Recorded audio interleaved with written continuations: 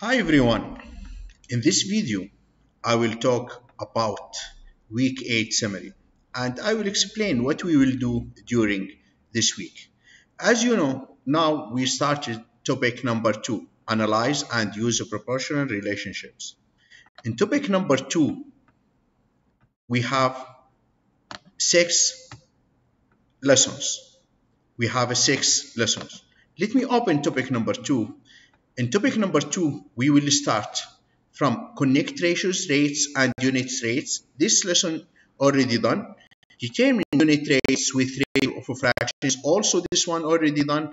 Understand proportional relationships. After rates, unit rates, and ratios, okay, we will try to study and understand proportional relationships as a directly proportional or inversely proportional, and we will explain all relationships of a proportional, and then we will describe a proportional relationships in lesson 2.4.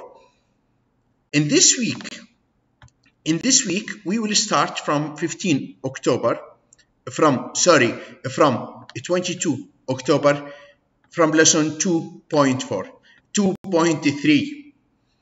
In this week, we have 2 goals. So, by the end of this lesson, you have to be able to determine whether quantities are proportional by testing for equivalent ratios.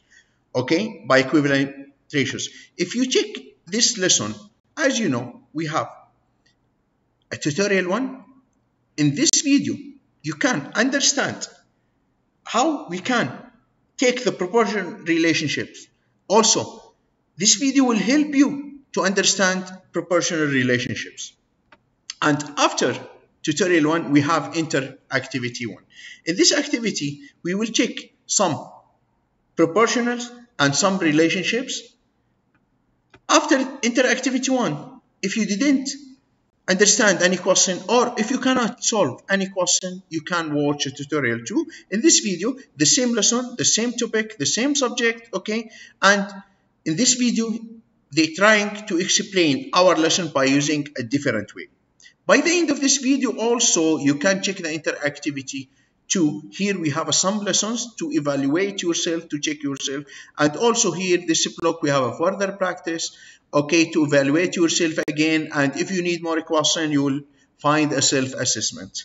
And it will be very nice if you check this question, challenging question, because as I told you before, all of my students perfect, and this question for all of them. So by the end of each lesson, try to check the challenging questions. And the next day also, October 23, we will talk again about the same lesson. We will stay with the same lesson to take more questions, to practice more and more, to understand everything in this lesson. As you know, 24 October, we have A1 summative assessment. I explained everything about this assessment. Also, I shared the study guide of this assessment. Several times, I told you very important to understand and solve the study guide questions. And kindly, if you didn't understand any question, if you didn't understand any answer, don't hesitate to contact me or ask me at any time. You are most welcome. 24 October summative assessment. Also, we have a 25 October map test orientation. Kindly check our PC page. You will find one page. This page is special for map test orientation. The map test orientation very important for our students, because you will check your level, you will check what you need, what you want to learn, okay? And for sure, we will explain more details about map test orientation, okay? The last day in this week, we will stay also with the same lesson, 2.3. We have more questions, we have more activities about this lesson. So by the end of this week, we have to be able, as I told you, we have to be able to talk about proportional relationship. Also, you have to be able to determine whether quantities are proportional by testing for equivalent ratios. by equivalent ratios. Kindly note that this lesson related to the last lesson because week 7 we explained already ratios. Here we will determine whether quantities are proportional by testing for equivalent ratios.